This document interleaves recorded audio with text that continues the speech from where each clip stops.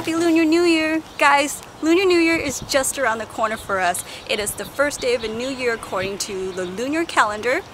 And yeah, so the Chinese and Vietnamese all around the world celebrate this entire week-long holiday filled with family and friends and lots of food, much like Christmas to some of you. So I thought I'd show you a little bit of my culture today, the things we like to decorate our homes with, kind of foods we eat for this holiday. So I hope you guys enjoy.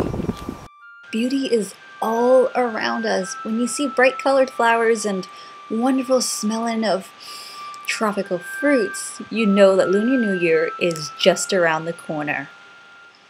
Lunar New Year is also called the Spring Festival. It is a 15-day long celebration. And about a few weeks before New Year's Day, we would do spring cleaning, and then we'll shop for flowers and food to offer to our ancestors, the temple, and of course, our family and friends.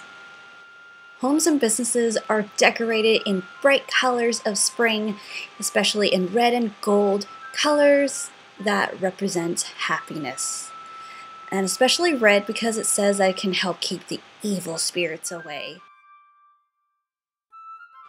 Besides flowers and decorations, of course we gotta have some sweets in the house to offer to our family and friends.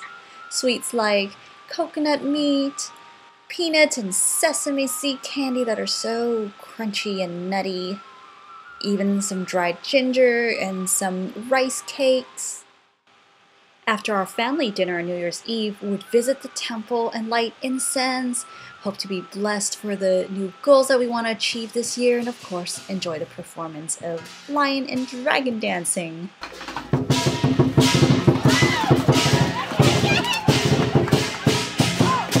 Well, I hope you guys learned a little bit about my culture, and for some of you who grew up with this festive celebration, I hope this video has brought some good memories to you.